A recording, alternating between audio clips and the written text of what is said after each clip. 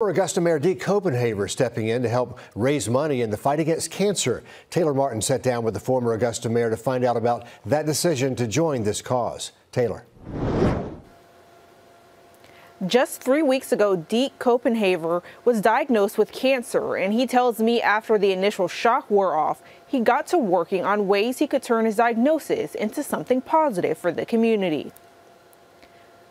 What started out as a fundraising goal of $10,000 for the Georgia Cancer Center is now $30,000 and counting, as Deke uses his story as inspiration to help those going through the same thing. And he tells me raising all of this money couldn't have been possible without the community. He's been selling shirts with his "Do It Deke" slogan and using word of mouth to raise the money. I spoke with the former mayor and the Georgia Cancer Center about what this means for them.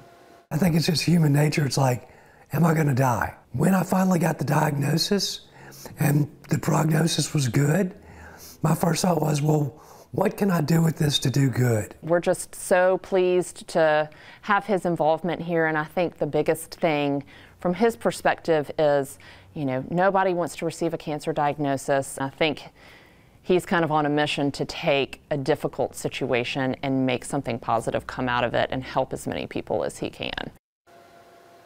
The Cancer Center says all of the proceeds from the fundraiser will go toward their patient programs. And if you'd like to donate, you can visit the Unite in the Fight website or buy one of the Do It Deke shirts. And we'll have more information about both on our website. And the Unite in the Fight walk kicks off tomorrow morning at 9 a.m. at the Cancer Center.